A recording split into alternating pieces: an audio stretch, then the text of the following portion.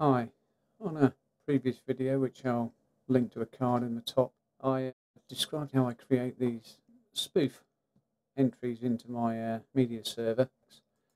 The unfortunate thing is there doesn't seem to be any options, even within real movies I've actually put on there, to display any trailers. So I've come up with a solution I'd like to share with you today. The solution I've come up with is to amend the summary text here and prefix it with a URL of my choosing, which goes to a trailer for the movie. So once we've captured a URL of our choosing, if we go in and edit here, we can save the changes, and lo and behold, our URL working in our Plex wish list, and that will go for any film we want to add to manually. Now that's okay if you've got maybe 19 here, you're prepared to do that, but I've got another technique if you've got more files, or if you want to store them away separately to save having to go back and manually add them. So we'll go on to that now. Initially we're going to extract some data to, or generate searches for us.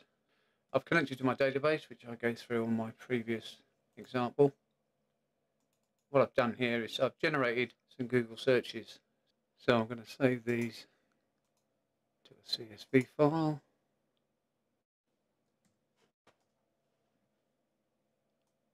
And then, as it says here, I'm going to open that CSV file.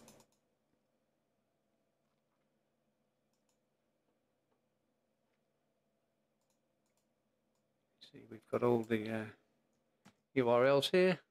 So I'm going to take those and I'm going to put them into this page here, submit, and then open the URLs.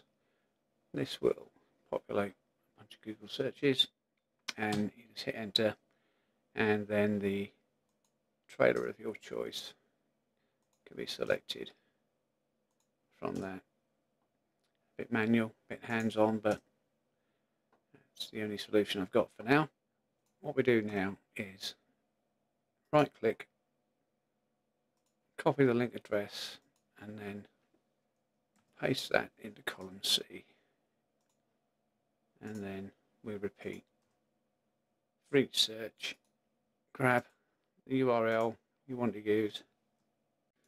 Now, in time-honoured tradition, I've prepared a list of URLs already, which I'll now paste in here. Take this text, paste it in, trailing part of the statement,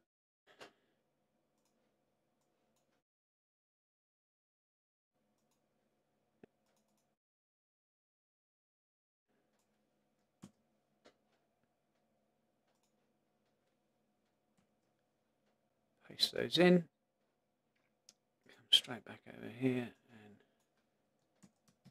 grab this, which will join up the previous three columns to make update statements we can apply to the database.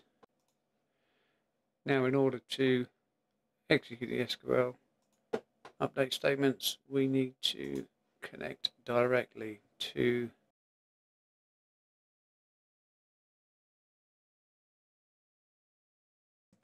SQLite Plex SQLite plugin. And so we can now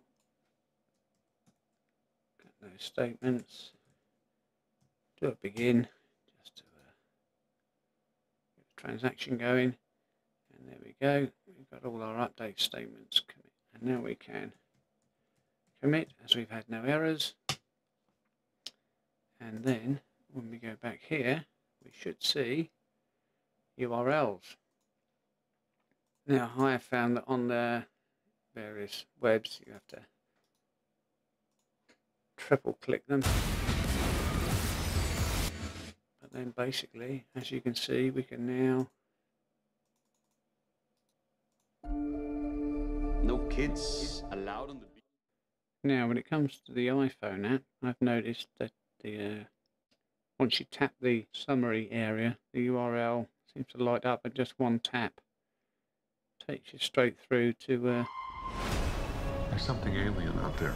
the film itself. That's really good. Hope you found that useful. Leave any comments. Appreciate it.